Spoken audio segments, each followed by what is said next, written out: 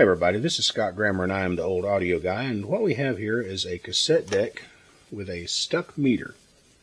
So you can see this meter is stuck at around -5. We can tap it and it moves a little bit, but it's pretty well and thoroughly stuck. So what we're going to do to unstick this, we're going to try anyway, it's not always successful.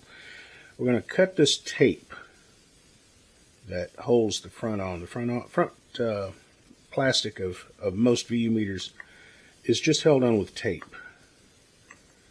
And so we're going to see if we can get that tape out of the way, hopefully without cutting my hand off. There we go. I think we've got it started. Well, the tape is not in good shape, and so it tears easily. So we'll keep pulling it around like this. And there we are. Now I should be able to get the front off it. I might have to give it a little assistance here. There we are. And it kind of hinges on another piece of tape. So there is an adjustment screw here. This type of movement is called a D'Arsonval movement. It has a voice coil like a speaker around a circular magnet, and when you run current through the voice coil, it moves like a motor.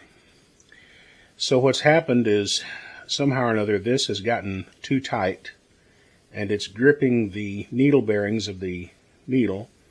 By the way, the needle bearings and needle are not related. The needle bearings are called that independent of the fact that they hold a needle in place.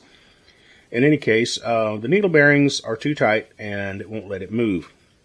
Now, we can't just adjust this screw because there's paint on it. So what we're going to do, we're going to use a little acetone on a swab, and now you can see the green on the swab. This is where I did the other meter a moment ago, and we're just going to see if we can get that paint off of there and hopefully get it at least softened up in the grooves of the screw there, the threads. So there's that. And now we're going to see if we can back this screw off. Like I say, sometimes this works and sometimes it doesn't. And looks like it did this time. Let's back it up a little further. There we go. That's what I want to see. And then we'll simply fold the lid back over, and we'll secure it with another little dab of tape on the bottom. And now we have a fixed meter.